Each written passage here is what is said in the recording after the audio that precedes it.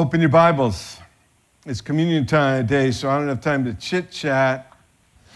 Title of the message this morning, Holy Follow, Holy Victorious.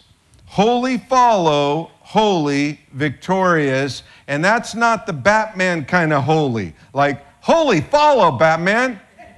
That's holy spelt W-H-O-L-L-Y, in case you can't see the wall behind me. Holy follow, holy victorious. The text is Joshua 14 from verse 6 to verse 14, but we're not starting there, but we will end up there. Today, we're talking about one of the greatest unsung heroes in the Bible. We love unsung heroes because for most of us, we can relate more to the unsung heroes. The lesson that we're going to learn from our unsung hero today, listen, this is very important right up front. It might blow your mind that I would make a statement like this. The lesson that we are going to learn from our unsung hero today is the most important lesson for a Christian to learn to be able to possess the promised life. This is it. That's a huge statement. Let me repeat it. This unsung hero teaches us today the most important lesson for a Christian to inherit, to take possession of the promised life. I can't say it any clearer than that. Today we are going to talk about the other half of the dynamic duo of Joshua and Caleb. We talk about Caleb today and give Caleb some great airtime because he's the one that teaches us this most important lesson. He's the unsung hero of the Joshua and Caleb pair, but he was right with Joshua the whole time, shoulder to shoulder, leaning in, right there with Joshua the entire time. But Caleb did something that few in Israel did. Caleb did something that few today do. Caleb chose one thing as just one thing. All right, no City Slickers fans in the first service either. There's just one thing. Caleb chose one thing. He put one thing above everything else in this life. He put one thing above every desire. He put one thing above every desired accomplishment. Caleb chose to wholly follow the Lord. He chose to wholly and completely and exclusively and totally follow the Lord. And Caleb's choice, his determination to wholly follow the Lord, made him wholly victorious. Wholly follow, wholly victorious. And guys, if we will make the same determination to wholly follow the Lord, then the Lord will make us wholly victorious ultimately. Let's pray. Lord Jesus, would you reveal that to us, please? Would you make that come alive to us, Lord? That as we follow you wholly and completely and without reservation, Lord, that you, Lord, will respond to strengthen us and to make us wholly victorious. Lord, we pray that as Caleb's life comes to life to us today, that we would see ourselves there or that we would desire, in fact, commit to be in that same place, to wholly follow you and to allow you to make us wholly victorious. Lord, bring it to life for your glory and in your name, Jesus. Amen. Amen. You know, God has not changed since the day of Joshua, right? God is exactly the same, and God today, just like God then, is still looking for men and women who will wholly follow the Lord so that he can strengthen them and ultimately make them wholly victorious. On the wall behind me is maybe the most famous scripture to that end.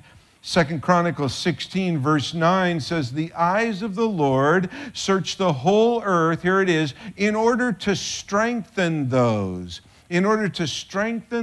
whose hearts are fully committed to him."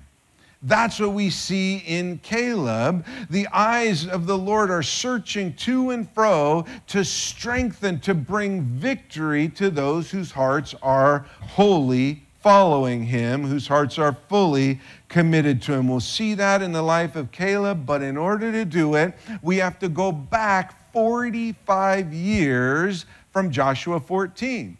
That's why we can't start in Joshua 14, because the story doesn't start there. The story starts in Numbers chapter 13. So turn to Numbers chapter 13. I really want you to make some marks in your Bible, because this text in Numbers 13 and 14, though we can only survey it today, this text should rock you. And you should know it, and you should understand it, especially if you are in any leadership position, either in your home, which is most important, or in the church. Our story begins on the edge of the Promised Land, at the gateway of the Promised Land called Kadesh Barnea. Numbers 13 and 14 is where Moses sends not 12 spies, like you've often heard the story. He sends 12 leaders. He sends 12 leaders in to spy out the Promised Land and to bring back a report. It would have only taken Israel, the people of Israel, about a year to a year and a half to go from the Exodus in Egypt past, to Mount Sinai, where they were there for 11 months and 4 days, and then to move from Sinai to the edge of the Promised Land. So they're a year to a year and a half in right now. And when they get to the gateway, the edge of the Promised Land that God had already promised them, hence the name Promised Land, we read in Numbers 13, verse 1. The Lord now said to Moses, "Send out men to explore the land of Canaan, the land I am giving to the Israelites. Send one leader," note the word, "send one leader from each of the 12 ancestral tribes." 2 of these 12 leaders were Joshua and Caleb. And these 12 leaders were tasked with recon. They're Delta Force. They go in early, and they're doing reconnaissance on both the land. Is it flowing with milk and honey like God said? And they're doing reconnaissance on the enemy. What will it take for us to possess this land that God has already given us? The problem is that 10 of the 12 leaders instill absolute faithlessness in the people of God. Now, I know you thought I just switched to talking about the church today, and I did. 10 of the 12 leaders, instead of instilling faithfulness, instill faithlessness in the people of God. I am actually talking about Numbers 13. Look at Numbers 13, verse 27. This was the 10 faithless leaders. This was their report to Moses. "We entered the land you sent us to explore, and it is indeed a bountiful country, a land flowing with milk and honey." And then they actually show Moses a single cluster of grapes that takes 2 men to carry. But then in verse 28, they say, "But the people living there are powerful, and their towns are large and fortified. It's hard there. We even saw giants there, the descendants of Anak." Those were the giants living in the land. Down in verse 3, they say, "We felt like grasshoppers next to those giants." Yeah, these were leaders. Okay. The problem is that these 10 leaders were measuring the challenge of the Promised Land. They're measuring it to their own strength and their own ability. They measured the giants in the land according to themselves, just like the army of Israel would do again when they faced Goliath under King Saul. But as young David did, Caleb did here. Caleb measured the troubles and the battles and the giants, not against his own strength, but against the strength of God. not against his own power, but against the power of God. And so Caleb rises up and he tries to correct this faithless report from these other 10 leaders. In Numbers 13, verse 30, we read, but Caleb tried to quiet the people as they stood before Moses. Let us go at once to take the land, he said. We can certainly conquer it. Not because of our own strength, Caleb is saying, but because of God's promise. Caleb's saying, wait a minute. We can do this. God has already promised us. All we have to do is do it. All we have to do is go face to face with the enemy, and God will go before us, and he will certainly give us victory there. But it was too late. Listen, it was too late because 10 leaders, 10 of God's leaders had instilled such faithlessness into the people of God that they were not able to recover. We blame the Israelites so often, but when we read the text, we go, wait a minute, it was actually the church leaders' fault. They instilled the faithlessness. That might be for you, it might not be. In Numbers 14, verse 1, here's the result of the faithlessness of the 10 leaders out of the 12. Numbers 14:1, it says, the whole community whined and cried all night. If only we had died in Egypt. Why did God bring us out in the wilderness just for us to die here? We could have at least died in Egypt. And then in verse 4 of Numbers 14, the people said, let's choose a new leader and go back to Egypt. Now I am talking about the church culture today. We don't like what our leaders are saying. We want a new leader who will tell us what we want.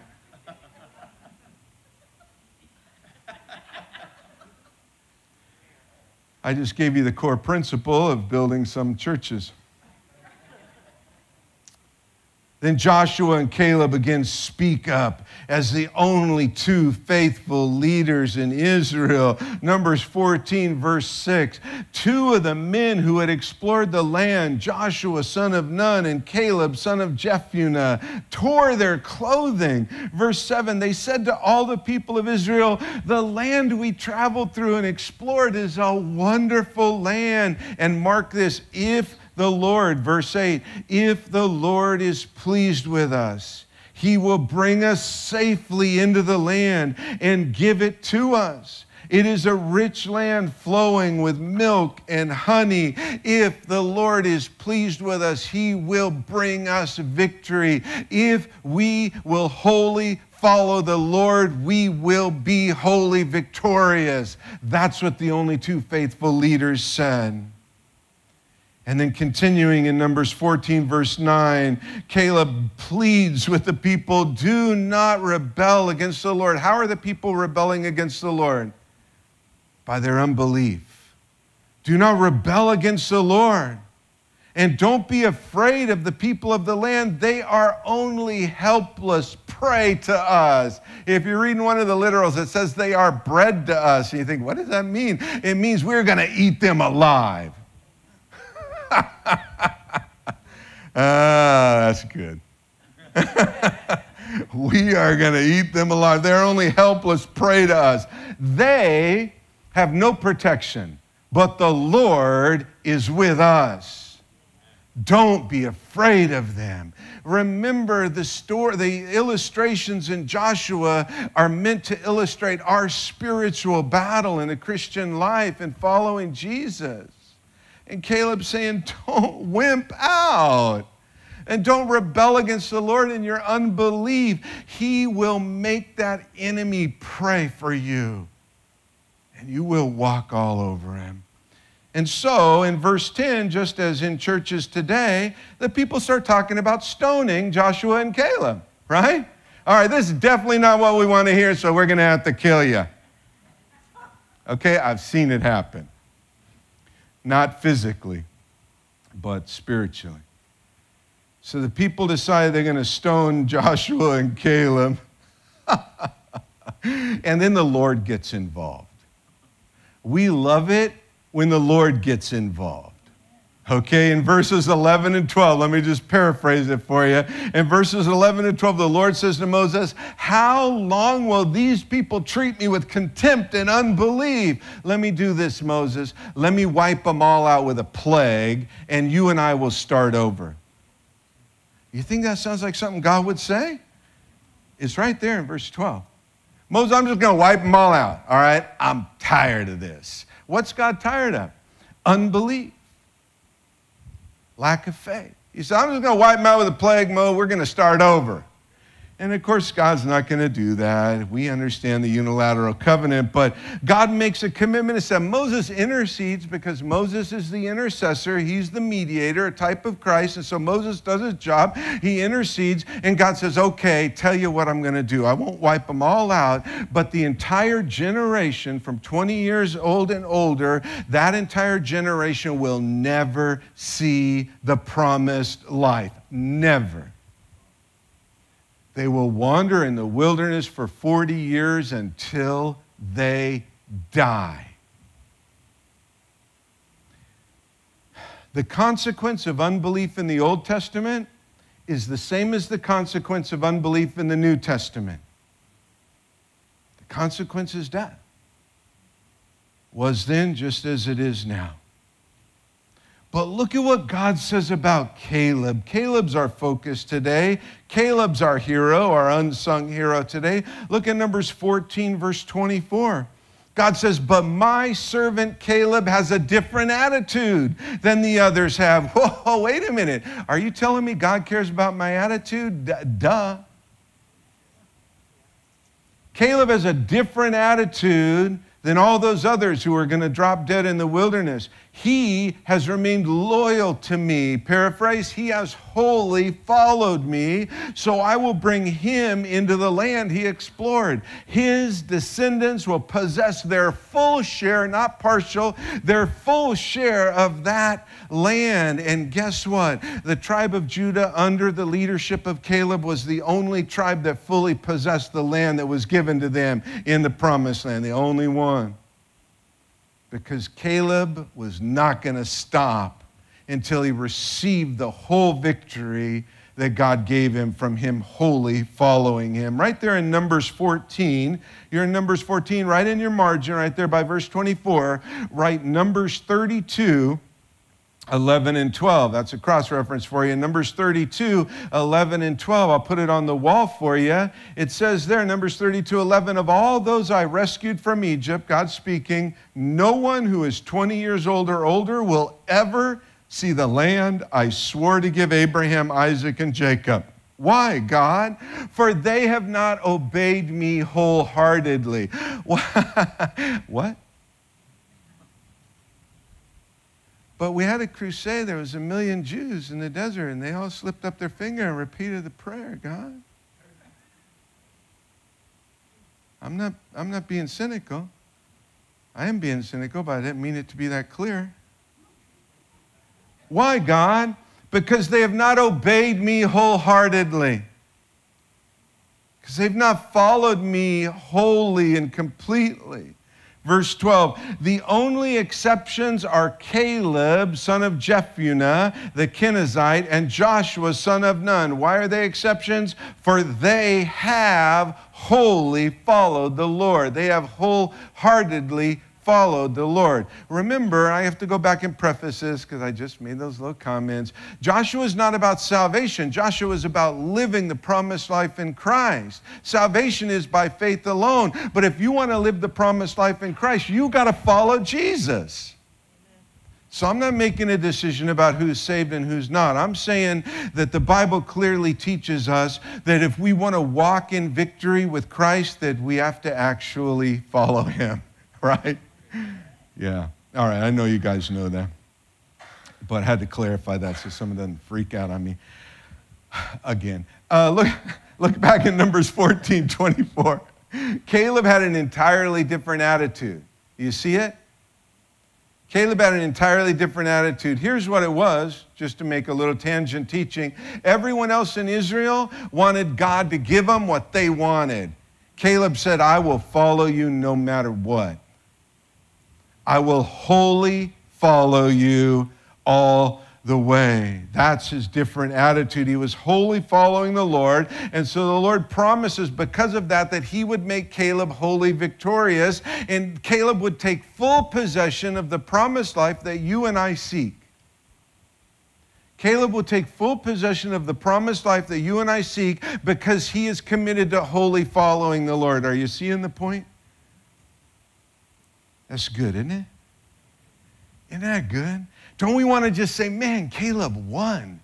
He did it. He did it. He made his commitment to wholly follow the Lord, and the Lord made a promise that he would be wholly victorious. So what's next for Caleb? What happens next? Well, I'll tell you what happens next. He wanders around in the wilderness with all the unbelievers and suffers every trial and every tribulation that all unbelievers suffered. That's what happens next. For 40 years, he suffers under the same trials and tribulations that the unbelievers did. That's not fair, God. Side note, don't tell God what's fair. I'll just throw it out there, okay? Just don't. Caleb got this phenomenal promise from God because of his commitment to wholly follow the Lord. And then he spent 40 years suffering under the same trials and tribulations as all the unbelievers.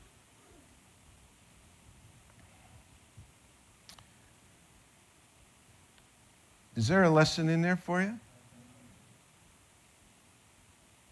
Is there a chance that we've been duped by let's say, let's just say heresy, for example, that if we make a commitment or slip up our finger or repeat some words, that God will fix everything in this life for us?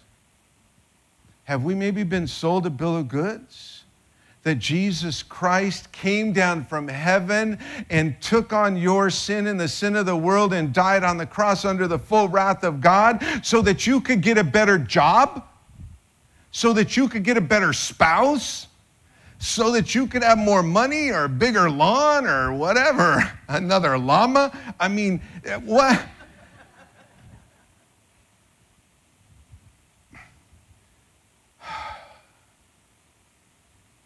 Listen, please. In Christ, we have the most incredible, the most indescribable, the most awesome and eternal inheritance. We can't even grasp it. Paul says in Romans 8:18, it's not worthy to be compared with any suffering in this present life. You can't even grasp what God has given you. You can't begin to. 1 Peter chapter 1 from 3 to 7 says we've been born again by the grace of God, and we have an inheritance that is undefiled and will not fade away, and it's reserved in heaven while we are being kept by the power of God here, and one day our full inheritance in our salvation will be revealed to us someday. Someday. I'm sorry if you've been misled on this. It's generally because somebody wants to fill a seat and get a check. The truth is that Jesus Christ said in John 16, verse 33, I have told you this so that you may have peace in me. That's his desire, is that we would have shalom, in Hebrew, irene, peace. It's everything in place. You would have peace, not in your circumstances, not in your situation, not in the stuff of this world, in me, in a personal relationship with Jesus Christ, that you would have peace in me. And then he says, here on earth you will have many trials and sorrows. How in the world does the Word Faith people deal with that? They just say, by faith, that's not in the Bible. No, it is. I'm sorry to be so like that. All right, I deserve it if I get a bad email on that one. Here on earth, you will have trials and sorrows. But take heart, Jesus says, I have overcome the world. Please notice, I'm not on a tangent, by the way. This was planned. So if you're planning, it's not a tangent. Jesus doesn't say, I will fix all your stuff. Jesus doesn't say, I will make everything in this vapor of a life just how you want it. I'm like Robin Williams in the movie Aladdin, the big blue genie. You just tell me and I'll give it to you. He says you're going to have trouble in this life. Why? Because you live in a fallen world where there's a little g God who's in charge. But in Christ, we've overcome this world. In Christ, our victory is full and complete, and it's set. We wholly follow Jesus now. He makes us wholly victorious later. Later. Later.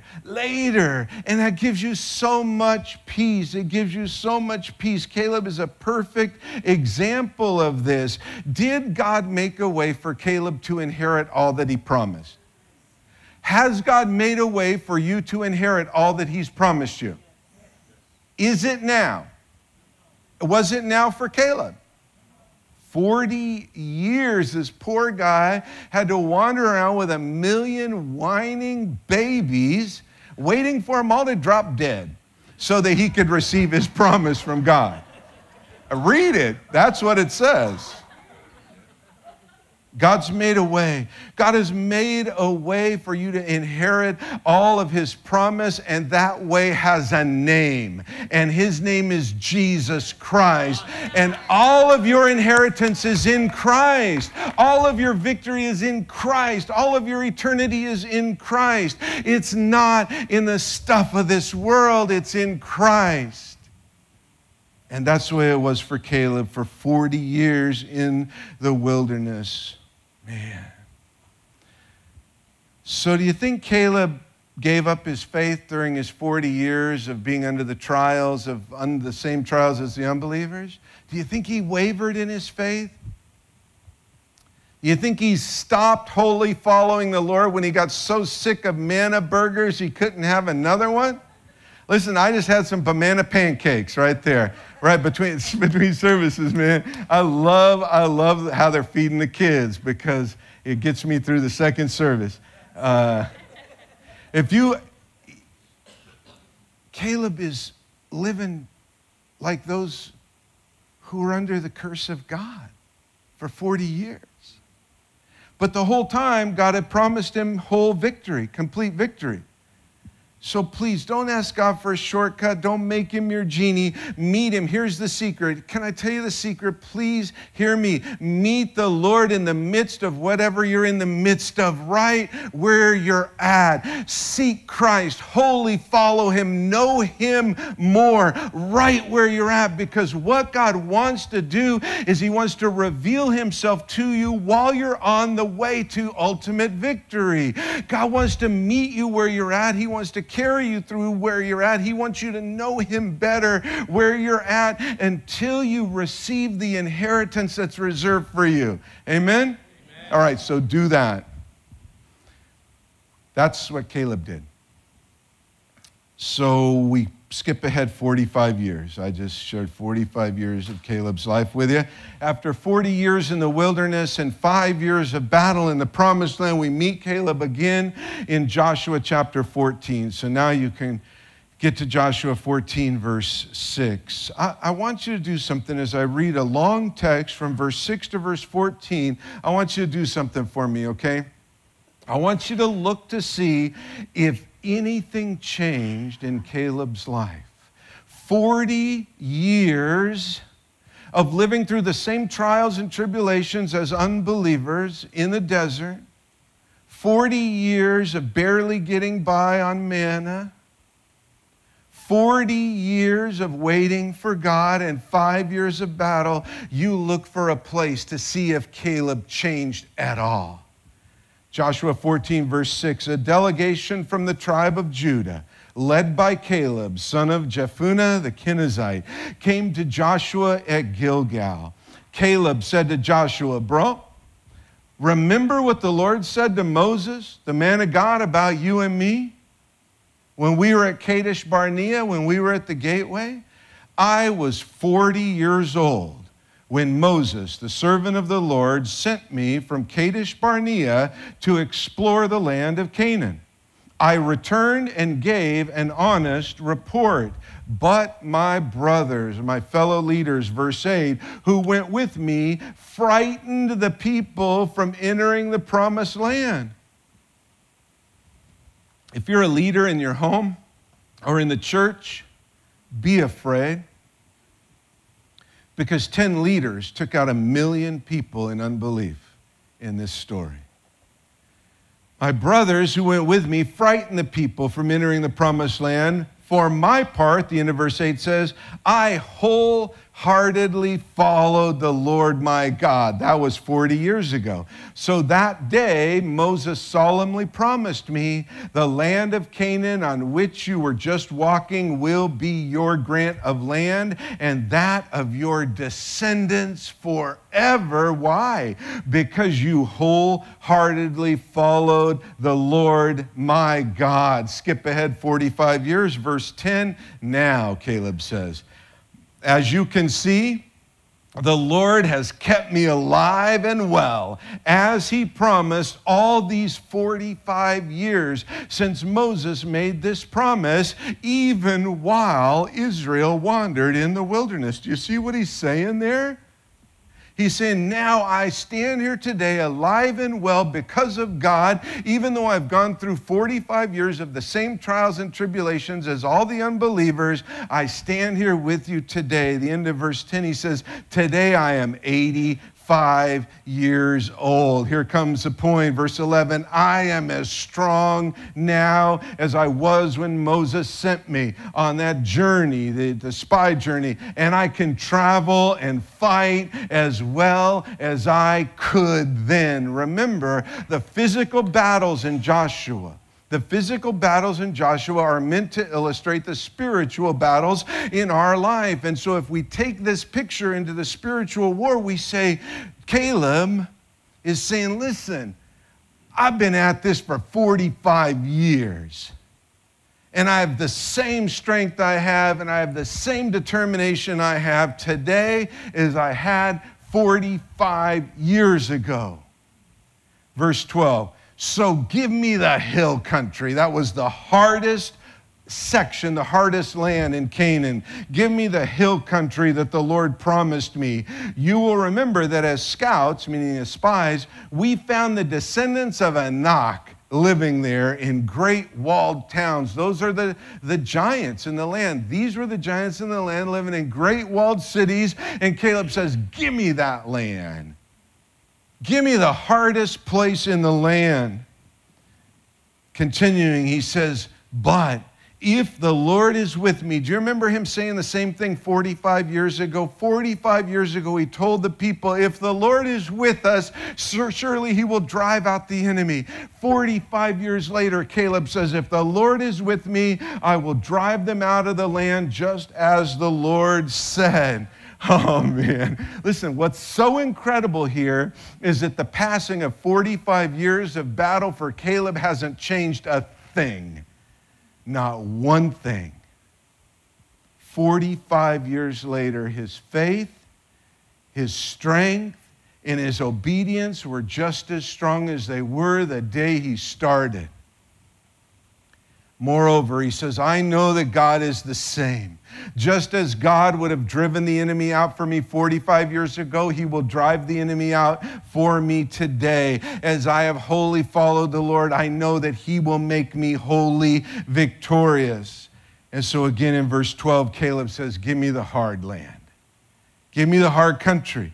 Give me the craggy, mountain, rocky area where the giants of Anak live in the great walled cities, because I want to experience God's victory today as much as I wanted to experience it 45 years ago. I wanted that victory from the Lord 45 years ago, and I want it just as bad today, so send me in.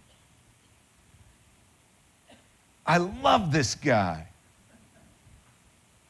Caleb saying, this is it. This is it. 45 years of trials with all those numbskulls in the desert. This is it. I get to take the promise that God has promised me. He's thrilled that it's only been 45 years. We're like, Lord, I've been asking you this for 4 weeks. And I highly expect you, by faith, to do what I've told you to do. Caleb says, Lord, I've wholly followed you every day, in every circumstance, in every situation. I haven't turned to the right or to the left, and you are going to bring to pass the victory you promised me 45 years ago. Praise the Lord. What is it? What is it? What's the victory for Caleb? What is it that he's so determined to inherit? It's in Joshua 14, verse 13. So Joshua blessed Caleb, son of Jephunneh, and gave Hebron, underline it, gave Hebron to him as his portion of land, as his inheritance. Listen to me, please. This is so important. I can't overstate this. Caleb's ultimate inheritance, Caleb's ultimate goal was to gain Hebron. Caleb's ultimate inheritance was to gain Hebron. When Caleb went into the promised land 45 years ago to spy it out, there was one place he saw, and he said, that's my place. That's where I need to be. It was Hebron. The place was Hebron. Hebron's located on the top of a mountain ridge. It still is today, and it's I think it may be rougher today than it was then. We certainly, as Christians, can't go there today unless you join the IDF, and you can go with them. But we can't go there. But Hebron is at the top of this rocky, craggy mountain range. Hebron was a stronghold to the descendants of Anak, the giants, great walled cities. And all Caleb could think about was, give me Hebron. I want Hebron. That's what I want. Why? Why? Why, Caleb? Why is it so important to you that your inheritance is Hebron? Why not ask, Caleb, you're the star of the faith. Why not ask for the lush, green pasture lands of the Jordan Valley where stuff grows without trying and you can graze your animals and get rich quick? Why not ask for a part of the land where there is no enemy, or at least a small enemy? Why have you set your eyes on Hebron? What is so important about Hebron? I'll tell you, since you're asking. Hebron is the place that Abraham made his most permanent home. He didn't have a real permanent home, but his most permanent home was in Hebron. Hebron is where God again promised Abraham that he would give him both the land and make him a great nation. And here's the big one. Listen carefully to me, please. Hebron is where God came down from heaven and met face to face with Abraham. Hebron is the place that God made it possible to meet with man face to face, to meet man there and to commune with man there, to have true fellowship with man, and even to become a friend of man. The word Hebron means to keep company with, to be associated with. Those are the literal definitions. That it has this sense of fellowship, the word does, of communion and of friendship. Hebron, as the word, has a sense of fellowship and communion and friendship. In Arabic, they call Hebron Khalil. And maybe you will see that if you watch Al Jazeera TV. Khalil in Arabic, it means friend, as in friend of God. And Caleb says, all I want is Hebron. After 45 years of following the Lord, Caleb's ultimate victory was gaining the place of true fellowship. Caleb's ultimate victory was gaining the place of genuine communion. And Caleb's inheritance, his ultimate inheritance, was gaining the place of friendship with God, Hebron. That's why he wanted Hebron, because of the history of Hebron and Abraham, and God coming to earth and meeting with Abraham face to face as a friend. Caleb, you want lush, easy land in this world where you can grow crops and have cattle? No, forget it. Caleb, you want a place where there's no enemy? It's really simple to live? Forget it. I want Hebron, because I know at Hebron there's true fellowship and genuine communion and friendship with God. Nothing else in this world matters. Give me Hebron. Hebron is a picture.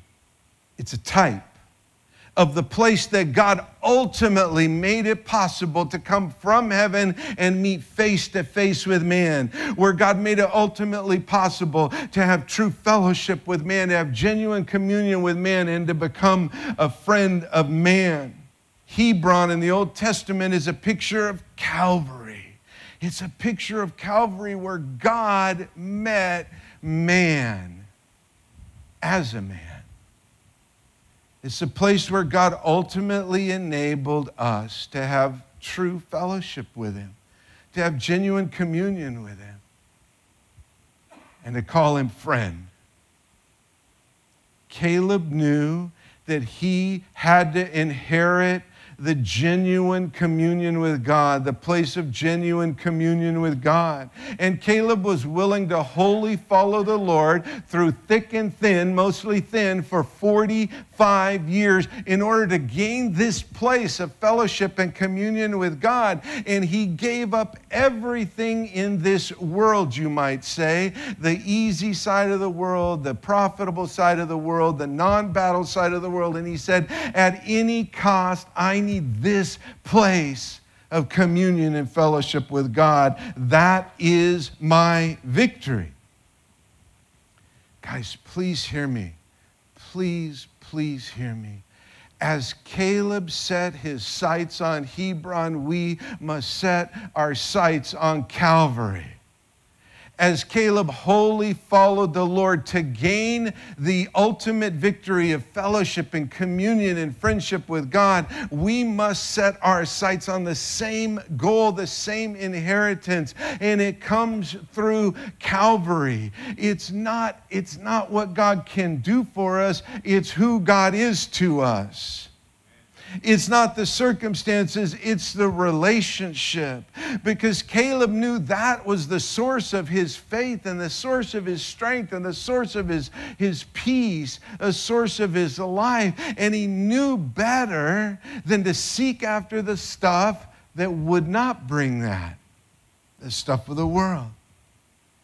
We must wholly follow the Lord to become wholly victorious. And that ultimate victory, please hear me, that ultimate victory has nothing to do with this world. That's the truth. That ultimate victory is not getting that car that's on your refrigerator right now. Take that down and burn it. The ultimate victory is Christ Himself. The ultimate victory is Jesus Christ Himself. In Him is all that God has given us. In Him is our ultimate and eternal victory, and all of our inheritance and all of our promises. They're all caught up in Christ. Why are we seeking something better in a life that could be gone tomorrow?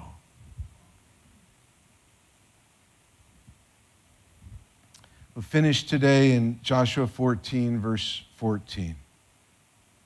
This is my prayer for you. Listen, I've had a unique couple of weeks where I've experienced multiple times, including personally, the brevity of this life. The absolute ridiculousness, if I can use that word, of seeking after the things in this life. Jesus says, what does it profit a man if he gains the whole world and loses his soul? We have got to set our eyes past the horizon. Joshua 14, verse 14. Here it is. Hebron still belongs to the descendants of Caleb. What is Hebron a picture of? Say it. If you remember it, please remember it. Calvary. Calvary still belongs to the descendants of Dave. That's it. That's it. What is the ultimate victory in this place? It's that our descendants will own Calvary. You want to give them money? Are you kidding? All it does is cause them to fight each other and get all angry and hate each other and not talk to each other for years. Give them Calvary, man. Let them know Christ. Hebron still belongs to the descendants of Caleb, son of Jephunneh, the Kenizzite. Why? Because he wholeheartedly followed the Lord, the God of Israel. Tell me, when you leave this place, what will they say of you?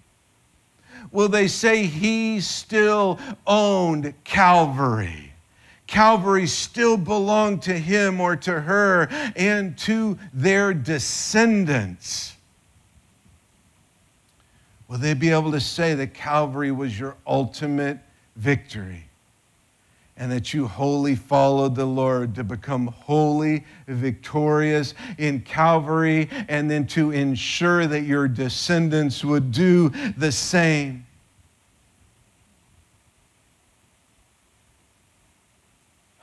Will they say, he wholly followed the Lord and he is now wholly victorious? Let's pray. Lord Jesus, give us revelation, insight, Lord. We can't see. There's too much stuff in our way, the stuff of the world and the flesh and our own understanding and our pride and our lust of the flesh, Lord.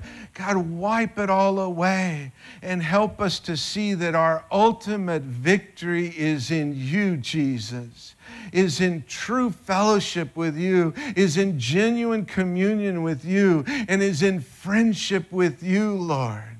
That is our victory because that is our eternal inheritance, Lord. And so, God, whatever we're in today, may we meet you in it. May we wholly follow you in it. And may we know that our victory is set in you, Jesus. And Lord, our role is to wholly follow you and allow you to make us wholly victorious.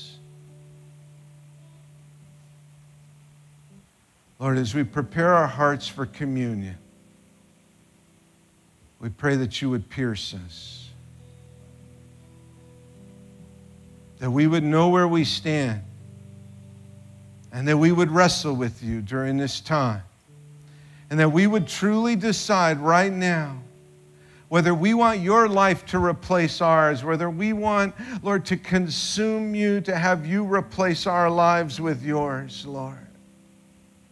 God, draw us to that place now.